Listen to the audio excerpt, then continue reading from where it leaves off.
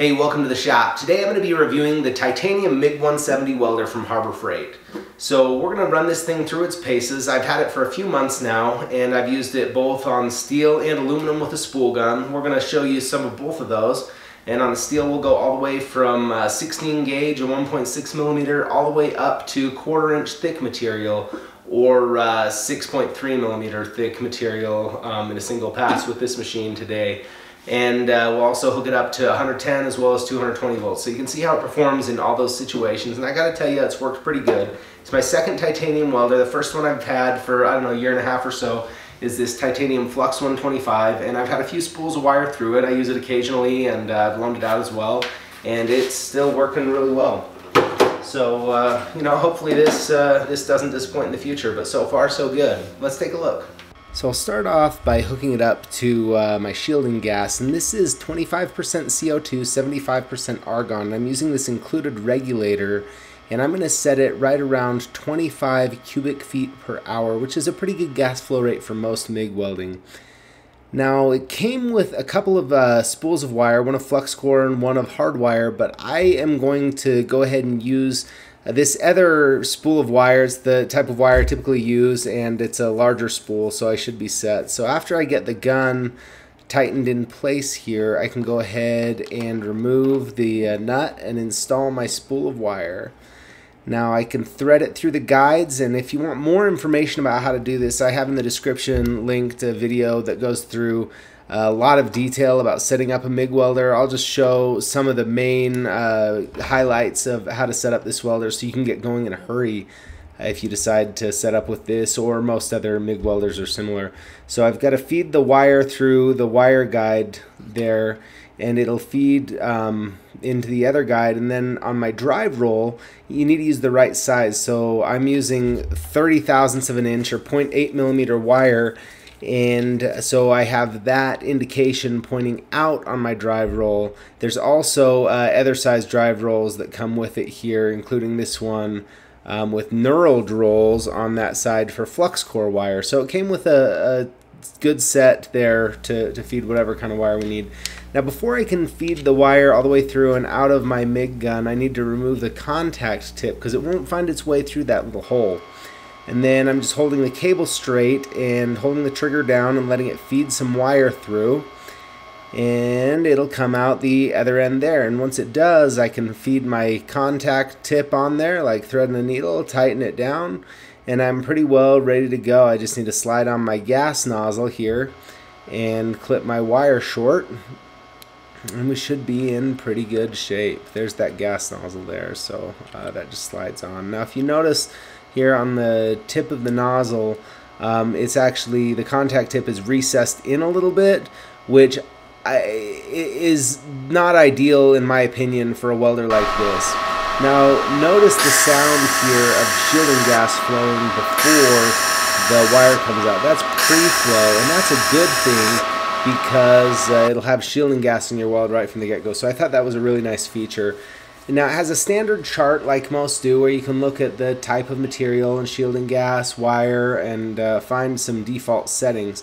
I found the voltage to be a bit high on most of the settings that were on that chart, but your results may vary. Now this third setting here is inductance, and that will change the way that the arc behaves. A higher inductance level will wet out a little bit more. Now that switch is changing it from 2-touch to 4-touch, which when it's on 2-touch, you just hold down the trigger to weld. If I flip the switch down here to 4-touch like that, I can pull the trigger, start welding, and release the trigger. It'll keep welding till I pull it again to stop, which that's a nice feature if you're making really long runs, though most of the time I use 2-touch. Now it has these European style DINS connectors here. You can switch polarity, which is whether your gun's connected to positive or negative, easily on the outside instead of having to disassemble part of the machine. And that's nice because you need to switch those if you're running flux core. Well, enough talking here. Let's go ahead and run some welds with it. And this is on 60 thousandths of an inch or 16 gauge or 1.6 millimeter thick material. You can see I'm just using this oscillating weaving pattern back and forth here, and I'm getting a really nice result on this thin material. This is just another view of a similar sample that I ran, the same thickness, 16 gauge there, and you can see it's working really nice to give me a good fillet weld all the way along. Now as I go along, notice that I'm just maintaining a nice short distance between the contact tip and my work, and a consistent angle, and I got a really nice result right up there. I got caught up around the camera a little bit and missed the top of the joint, but the welder itself performed really well. Now let's look at an outside corner joint, and notice there's a gap in this, and I'm just having to navigate, right, and I'm watching that trailing edge of that puddle and steering it through, and I got a nice result out of that, and that just shows that this thing is really controllable. I think this is a good test to see, you know, can I weld an outside corner joint on that 16 gauge and do so successfully. Now I've moved up to some 1/8 of an inch thick material, or 3.2 millimeter thick, and I'm just running right along another fillet weld here on this thicker material. My settings are turned up a little bit higher. I don't recall exactly the setting I was using there. It's similar to the chart, but I was running a little bit less voltage, if I recall correctly. But I'm just keeping that consistent distance from the tip to the work, and a consistent angle, and trying to move as steady as I can. And in the end, I got a pretty nice result with it, right? So it worked out pretty well. Now, cosmetically it looks good, but it's always good to test out welds a little bit, and this is a simple test you can do. Notice the actual weld is on the bottom here. I have it in my vise, and I'm hitting it with a sledgehammer pretty aggressively, and the length of this sample is preventing it from bending over. But what you're really looking for here is if you can bend that thing all the way over, and it doesn't open up the bottom side or the root of that joint, then you can feel really confident in your weld. And I'm starting to get nervous that I'm going to break this little Harbor Freight vise that I'm beating on here. So I don't know that I'll take it too far. I'll give it a try with a couple of wrenches here, but you can see that whole vise flexing there, so I think that's about as far as I'll take it. But if it was gonna fail, you can notice I bend it over quite a ways into there. We'll look at the back side. If it was starting to fail, you would see it opening up a little bit here as we look around on the back side of the weld. So you can see it's just solid closed there, and another indication is that heat tint is consistent all the way across, so I feel pretty good about it. Now let's crank this thing way up about the maximum we can go, and we're going to run some 1/4 inch, which is really pushing the limits of what we can do with 30 thousandths of an inch wire, and those are the settings I ran, 375 inches a minute. I mean, I am cooking along here, moving fast, and it's burning in hot, and you can see I got a nice consistent result there on this 1/4 inch material. Now, with most material thicknesses, there's a range of settings that will work. I'm going to turn this down a bit here to, you know, right around 300 inches a minute and 19 volts, and then run along. And notice I'm just running a bit slower. And even though this is, you know, transferring less power into the material, it may actually be heating my material more because there's more time for that. But either way, I got a nice result in this case too, and we could do some testing in a future video maybe to compare those. But anyway, let's take a look at some tubing. This is 16 gauge rectangular tubing that I used on a build here, and I'm going to show you how I welded from the side to the piece that's joining into it.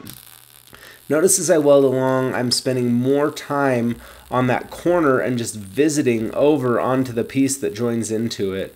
And by doing that, I don't burn through, and I got that result that I was really happy with. Now, plugging it into 120 volts here, I got a voltage error on it, and that's because you have to manually switch on the back to change it from 240 to 120 volts.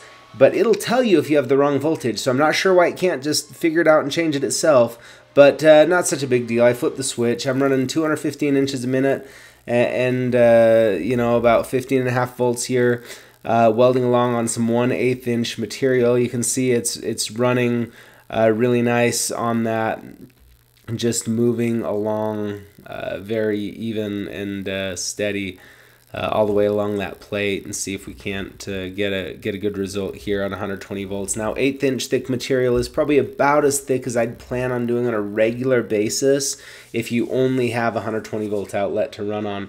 But you can see, even though I was a little bit shaky, the actual result from the machine is quite good, so I'm happy with that. Now I did a full review on the spool gun in another video, so check that out, linked in the description or on my channel.